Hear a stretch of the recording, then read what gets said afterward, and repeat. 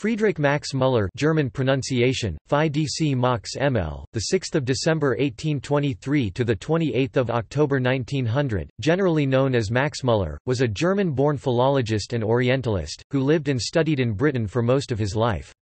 He was one of the founders of the Western academic field of Indian studies and the discipline of comparative religion. Muller wrote both scholarly and popular works on the subject of Indology. The Sacred Books of the East, a 50-volume set of English translations, was prepared under his direction. He also promoted the idea of a Turanian family of languages. Early life and education. Friedrich Max Muller was born into a cultured family on 6 December 1823 in Dessau, the son of Wilhelm Muller, a lyric poet whose verse Franz Schubert had set to music in his song cycles Die Schöne Müllerin and Winterreise. His mother, Adelheid Muller née von Baistau, was the eldest daughter of a prime minister of Anhalt-Dessau. Karl Maria von Weber was a godfather. Muller was named after his mother's elder brother, Friedrich, and after the central character, Max, in Weber's opera Der Freischütz. Later in life, he adopted Max as a part of his surname, believing that the prevalence of Muller as a name made it too common. His name was also recorded as Maximilian on several official documents, e.g. University Register, Marriage Certificate, on some of his honors, and in some other publications. Muller entered the gymnasium grammar school at Dessau when he was 6 years old. In 1839, after the death of his grandfather, he was sent to the Nicolai School at Leipzig, where he continued to his studies of music and classics. It was during his time in Leipzig that he frequently met Felix Mendelssohn. In need of a scholarship to attend Leipzig University, Muller successfully sat his Abitur examination at Zerbst. While preparing, he found that the syllabus differed from what he had been taught, necessitating that he rapidly learn mathematics, modern languages and science. He entered Leipzig University in 1841 to study philology, leaving behind his early interest in music and poetry. Muller received his degree in 1843. His final dissertation was on Spinoza's Ethics. He also displayed an aptitude for classical languages, learning Greek, Latin, Arabic, Persian and Sanskrit. Academic career. In 1850 Muller was appointed Deputy Taylorian Professor of Modern European Languages at Oxford University. In the following year, at the suggestion of Thomas Geisford, he was made an honorary M.A. and a member of the College of Christ Church, Oxford. On succeeding to the full professorship in 1854, he received the full degree of M.A. by decree of convocation. In 1858 he was elected to a life fellowship at All Souls College. He was defeated in the 1860 election for the Bowdoin Professor of Sanskrit, which was a keen disappointment to him. Muller was far better qualified for the post than the other candidate, Monier Williams, but his broad theological views, his Lutheranism, his German birth and lack of practical first-hand knowledge of India told against him. After the election he wrote to his mother, "All the best people voted for me, the professors almost unanimously, but the vulgus profanum made the majority." Later in 1868, Muller became Oxford's first professor of comparative philology, a position founded on his behalf. He held this chair until his death, although he retired from its active duties in 1875. Scholarly and literary works. Sanskrit studies. In 1844, prior to commencing his academic career at Oxford, Muller studied in Berlin with Friedrich Schelling. He began to translate the Upanishads for Schelling, and continued to research Sanskrit under Franz Bopp, the first systematic scholar of the Indo-European languages, i.e. Schelling led Muller to relate the history of language to the history of religion. At this time, Muller published his first book, a German translation of the Hitopadesa, a collection of Indian fables. In 1845 Muller moved to Paris to study Sanskrit under Eugene Burnouf. Burnouf encouraged him to publish the complete Rigveda, making use of the manuscripts available in England. He moved to England in 1846 to study Sanskrit texts in the collection of the East India Company. He supported himself at first with creative writing, his novel German Love being popular in its day. Muller's connections with the East India Company and with Sanskritists based at Oxford University led to a career in Britain, where he eventually became the leading intellectual commentator on the culture of India. At the time, Britain controlled this territory as part of its empire. This led to complex exchanges between Indian and British intellectual culture, especially through Muller's links with the Brahmo Samaj. Muller's Sanskrit studies came at a time when scholars had started to see language development in relation to cultural development. The recent discovery of the Indo-European language group had started to lead to much speculation about the relationship between Greco-Roman cultures and those of more ancient peoples. In particular, the Vedic culture of India was thought to have been the ancestor of European classical cultures. Scholars sought to compare the genetically related European and Asian languages to reconstruct the earliest form of the root language. The Vedic language, Sanskrit, was thought to be the oldest of the IE languages. Muller devoted himself to the study of this language, becoming one of the major Sanskrit scholars of his day. He believed that the earliest documents of Vedic culture should be studied to provide the key to the development of pagan European religions, and of religious belief in general. To this end, Muller sought to understand the most ancient of Vedic scriptures, the Rig Veda.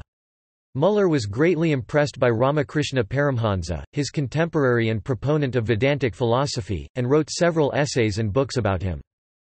For Muller, the study of the language had to relate to the study of the culture in which it had been used. He came to the view that the development of languages should be tied to that of belief systems. At that time the Vedic scriptures were little known in the West, though there was increasing interest in the philosophy of the Upanishads. Muller believed that the sophisticated Upanishadic philosophy could be linked to the primitive henotheism of early Vedic Brahmanism from which it evolved. He had to travel to London to look at documents held in the collection of the British East India Company. While there he persuaded the company to allow him to undertake a critical edition of the Rig Veda, a task he pursued over many years 1849 to 1874. He completed the critical edition for which he is most remembered.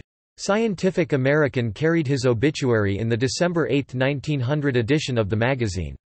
It was revealed that Max Muller had in fact usurped the full credit for the translation of the Rig Veda, which was actually not his work at all, but of another unnamed German scholar whom Muller had paid to translate the text. To quote from his obituary in Scientific American, "What he constantly proclaimed to be his own great work, the edition of the Rig Veda, was in reality not his at all. A German scholar did the work, and Muller appropriated the credit for it." For Muller, the culture of the Vedic peoples represented a form of nature worship, an idea clearly influenced by Romanticism. Muller shared many of the ideas associated with Romanticism, which colored his account of ancient religions, in particular his emphasis on the formative influence on early religion of emotional communion with natural forces. He saw the gods of the Rig Veda as active forces of nature, only partly personified as imagined supernatural persons. From this claim Muller derived his theory that mythology is a disease of language. By this he meant that myth transforms concepts into beings and stories. In Muller's view, gods began as words constructed to express abstract ideas, but were transformed into imagined personalities. Thus the Indo-European father god appears under various names, Zeus, Jupiter, Dyaus Pita. For Muller all these names can be traced to the word Dyaus, which he understood to imply shining or radiance. This leads to the terms Deva, Deus, Theos, as generic terms for a god, and to the names Zeus and Jupiter, derived from Deus Pater. In this way a metaphor becomes personified and ossified. This aspect of Muller's thinking was later explored similarly by Nietzsche. Gifford Lectures. In 1888, Muller was appointed Gifford Lecturer at the University of Glasgow. These Gifford Lectures were the first in an annual series, given at several Scottish universities, that has continued to the present day. Over the next 4 years, Muller gave 4 series of lectures. The titles and order of the lectures were as follows: Natural Religion, This first course of lectures was intended as purely introductory, and had for its object a definition of natural religion in its widest sense. Physical religion. This second course of lectures was intended to show how different nations had arrived at a belief in something infinite behind the finite, in something invisible behind the visible, in many unseen agents or gods of nature, until they reached a belief in one God above all those gods. In short, a history of the discovery of the infinite in nature. Anthropological religion. This third course was intended to show how different nations arrived at a belief in a soul, how they named its various faculties, and what they imagined about its fate after death. Theosophy or psychological religion. The fourth and last course of lectures was intended to examine the relation between God and the soul, these two infinites, including the ideas that some of the principal nations of the world have formed concerning this relation. Real religion, Muller asserted, is founded on a true perception of the relation of the soul to God and of God to the soul. Muller wanted to prove that this was true, not only as a postulate, but as an historical fact. The original title of the lectures was Psychological Religion, but Muller felt compelled to add Theosophy to it. Muller's final Gifford lecture is significant in interpreting his work broadly, as he situates his philological and historical research within a hermetic and mystical theological project. As translator. In 1881, he published a translation of the first edition of Kant's Critique of Pure Reason. He agreed with Schopenhauer that this edition was the most direct and honest expression of Kant's thought. His translation corrected several errors that were committed by previous translators. In his translator's preface, Muller wrote, "The bridge of thoughts and sighs that spans the whole history of the Aryan world has its first arch in the Veda, its last in Kant's Critique. While in the Veda we may study the childhood, we may study in Kant's Critique of Pure Reason the perfect manhood of the Aryan mind. The materials are now accessible, and the English-speaking race, the race of the future, will have in Kant's Critique another Aryan heirloom, as precious as the Veda, a work that may be criticized, but can never be ignored." Muller continued to be influenced by the Kantian transcendentalist model of spirituality, and was opposed to Darwinian ideas of human development. He argued that, "language forms an impassable barrier between man and beast." He was also influenced by the work Thought and Reality, of the Russian philosopher African Spur. Views on India. Early career. In his career, Muller several times expressed the view that a «reformation» within Hinduism needed to occur, comparable to the Christian Reformation. In his view, "If there is one thing which a comparative study of religions places in the clearest light, it is the inevitable decay to which every religion is exposed. Whenever we can trace back a religion to its first beginnings, we find it free from many blemishes that affected it in its later states." He used his links with the Brahmo Samaj to encourage such a reformation on the lines pioneered by Ram Mohan Roy. Muller believed that the Brahmos would engender an Indian form of Christianity and that they were in practice Christians, without being Roman Catholics, Anglicans or Lutherans. In the Lutheran tradition, he hoped that the superstition and idolatry, which he considered to be characteristic of modern popular Hinduism, would disappear. Muller wrote, "The translation of the Veda will hereafter tell to a great extent on the fate of India, and on the growth of millions of souls in that country. It is the root of their religion, and to show them what the root is, I feel sure, is the only way of uprooting all that has sprung from it during the last 3,000 years." Muller hoped that increased funding for education in India would promote a new form of literature combining Western and Indian traditions. In 1868 he wrote to George Campbell, the newly appointed Secretary of State for India, "India has been conquered once, but India must be conquered again, and that second conquest should be a conquest by education. Much has been done for education of late, but if the funds were tripled and quadrupled, that would hardly be enough. By encouraging a study of their own ancient literature, as part of their education, a national feeling of pride and self-respect will be reawakened among those who influence the large masses of the people. A new national literature may spring up, impregnated with Western ideas, yet retaining its native spirit and character. A new national literature will bring with it a new national life, and new moral vigor. As to religion, that will take care of itself. The missionaries have done far more than they themselves seem to be aware of, nay, much of the work which is theirs they would probably disclaim. The Christianity of our 19th century will hardly be the Christianity of India. But the ancient religion of India is doomed.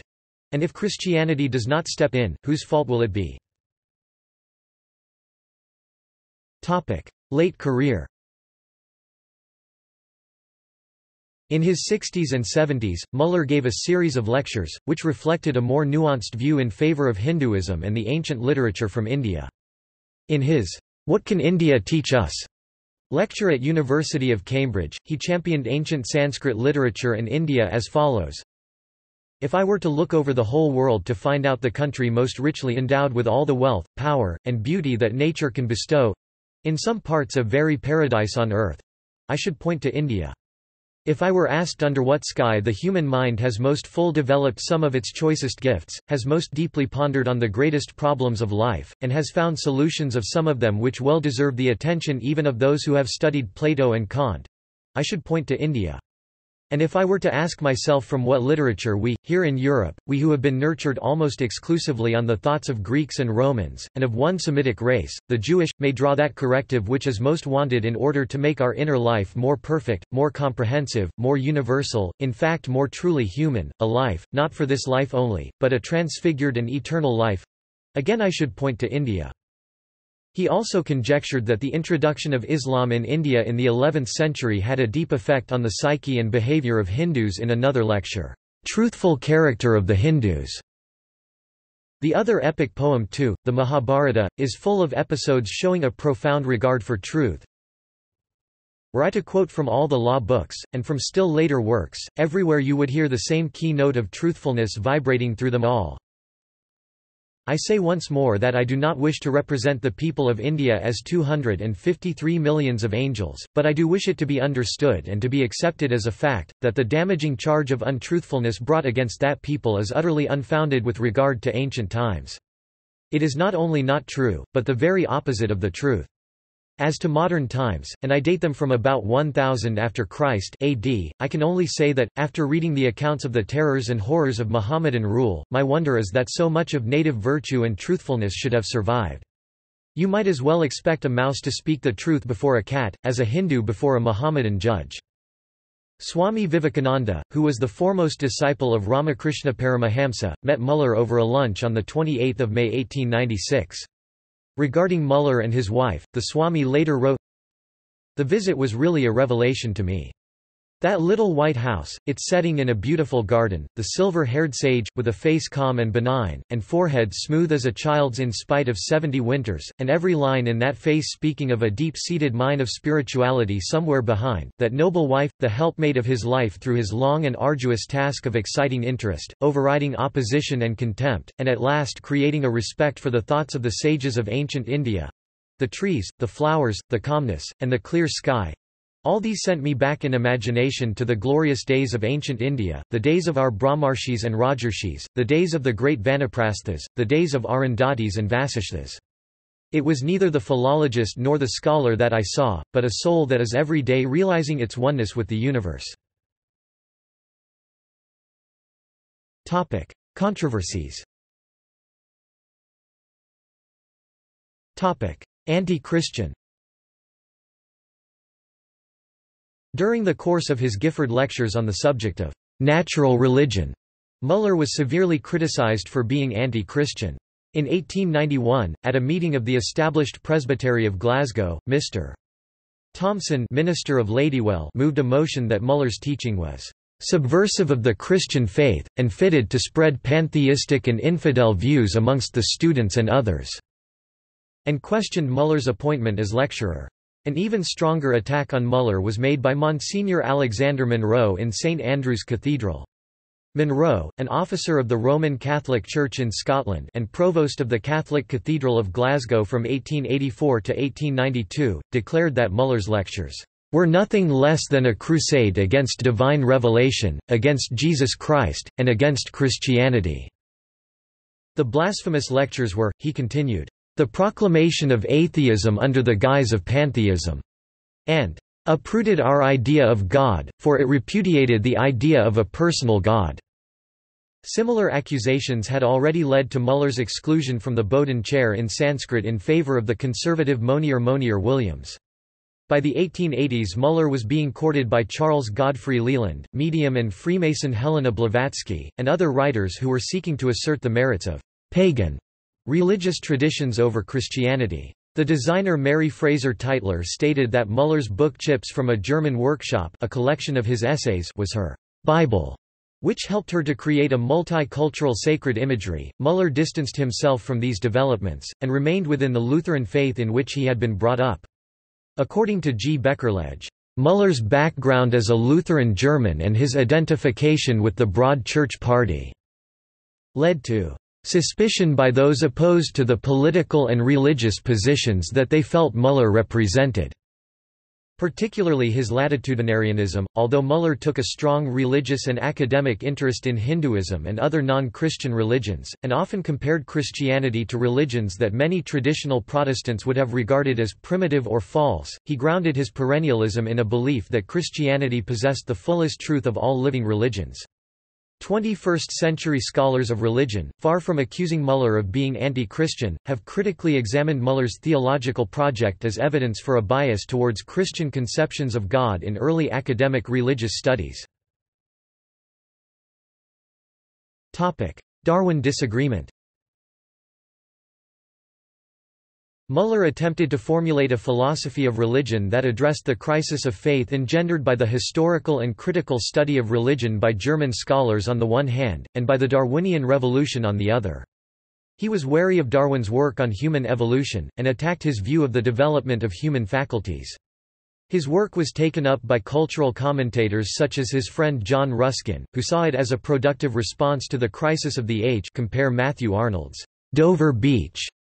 He analyzed mythologies as rationalizations of natural phenomena, primitive beginnings that we might denominate proto-science within a cultural evolution. Muller also proposed an early, mystical interpretation of theistic evolution, using Darwinism as a critique of mechanical philosophy. In 1870, Muller gave a short course of 3 lectures for the British Institution on Language as the Barrier Between Man and Beast, which he called, On Darwin's Philosophy of Language. Muller specifically disagreed with Darwin's theories on the origin of language and that the language of man could have developed from the language of animals. In 1873, he sent a copy of his lectures to Darwin reassuring him that, though he differed from some of Darwin's conclusions, he was one of his diligent readers and sincere admirers. Aryanism. Muller's work contributed to the developing interest in Aryan culture, which often set Indo-European Aryan traditions in opposition to Semitic religions. He was deeply saddened by the fact that these classifications later came to be expressed in racist terms, as this was far from his intention. For Muller, the discovery of common Indian and European ancestry was a powerful argument against racism, arguing that an ethnologist who speaks of Aryan race, Aryan blood, Aryan eyes and hair, is as great a sinner as a linguist who speaks of a dolichocephalic dictionary or a brachycephalic grammar, and that the blackest Hindus represent an earlier stage of Aryan speech and thought than the fairest Scandinavians. Turanian. Muller put forward and promoted the theory of a Turanian family of languages or speech, comprising the Finnic, Samoyedic, Tataric, Turkic, Mongolic, and Tungusic languages. According to Muller, these 5 languages were those spoken in Asia or Europe not included under the Aryan and Semitic families, with the exception perhaps of the Chinese and its dialects. In addition, they were nomadic languages. In contrast to the other 2 families, Aryan and Semitic, which he called state or political languages, the idea of a Turanian family of languages was not accepted by everyone at the time. Although the term Turanian quickly became an archaism unlike Aryan, it did not disappear completely. The idea was absorbed later into nationalist ideologies in Hungary and Turkey. Honors. In 1869 Muller was elected to the French Académie des Inscriptions et Belles Lettres as a foreign correspondent associé étranger. In June 1874 Muller was awarded the Pour le Mérite civil class, much to his surprise. Soon after, when he was commanded to dine at Windsor, he wrote to Prince Leopold to ask if he might wear his order, and the wire came back, "Not may, but must." In 1875 Muller was awarded the Bavarian Maximilian Order for Science and Art. The award is given to acknowledge excellent and outstanding achievements in the field of science and art. In a letter to his mother dated 19 December, Muller wrote that the award was more showy than the Pour le Mérite, "but that is the best." In 1896 Muller was appointed a member of the Privy Council. Personal life. Muller became a naturalized British citizen in 1855, at the age of 32. He married Georgina Adelaide Grenfell on 3 August 1859. The couple had 4 children, Ada, Mary, Beatrice and Wilhelm Max, of whom 2 predeceased them. Georgina died 1919 had his papers and correspondence bound. They are at the Bodleian Library, Oxford. Death and legacy. Muller's health began deteriorating in 1898 and he died at his home in Oxford on 28 October 1900. He was interred at Holywell Cemetery on 1 November 1900. After his death, a memorial fund was opened at Oxford for the promotion of learning and research in all matters relating to the history and archaeology, the languages, literatures, and religions of ancient India. The Goethe Institutes in India are named Max Muller Bhavan in his honour, as is a street Max Muller Marg in New Delhi. Muller's biographies include those by Laurens van den Bosch (2002), John R. Stone (2002), and Nirad C. Chaudhary (1974), the last of which was awarded the Sahitya Akademi Award for English by Sahitya Akademi, India's National Academy of Letters. Stephen G. Alters 2005 work contains a chapter on Muller's rivalry with the American linguist William Dwight Whitney. Publications. Muller's scholarly works, published separately as well as an 18-volume collected works, include, Narayana, Friedrich Max Muller 1844. Hitopadisa, eine alt-indische Fabelsammlung. Brockhaus. Friedrich Max Muller 1859. A History of Ancient Sanskrit Literature so far as it illustrates the primitive religion of the Brahmins. Williams and Norgate. Friedrich Max Muller 1866. Lectures on the Science of Language, delivered at the Royal Institution of Great Britain in April, May, and June 1861. Longmans, Green. Lectures on the Science of Language were translated into Russian in 1866 and published at the first Russian scientific linguistic magazine Philologicheski Zapiski. Chips from a German Workshop 1867–75, 5 vols. Introduction to the Science of Religion 1873, Max Muller 1878. Lectures on the Origin and Growth of Religion as illustrated by the Religions of India. Friedrich Max Muller 1881.